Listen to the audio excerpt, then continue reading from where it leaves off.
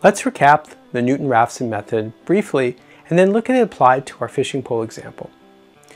Recall that the Newton-Raphson method is used to solve for the nonlinear response of a structure. Also recall that we do not know the response, and we shall represent this by 3 arbitrary curves in the graph. The shape could be any functional form and not limited to 3 curves. But also recall that we are using a curve to simplify the discussion, as typically a model has many degrees of freedom, and the Newton-Raphson method applied in these cases has a few additional considerations which we'll omit for this discussion. Our goal is to calculate the displacement u for an applied force F sub a. Let's apply the method on our fishing pole example. The fishing pole tip deflection is nonlinear, as we discussed earlier, and as the pole deforms, it requires more force to further deflect.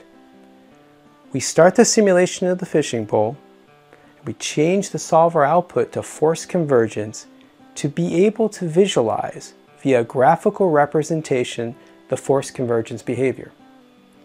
A fraction of the total load is applied at the start.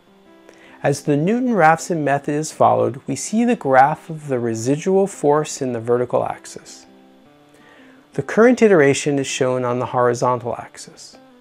What can be observed is how the residual force F sub res, which is the magenta curve, decreases over the iterations until it's below the force convergence criteria, the blue curve. Once the force is less than or equal to the criteria, convergence is achieved for that portion of loading, or that fraction of the loading. Next, additional loading increments are applied, and the convergence procedure is repeated until the entire load is applied.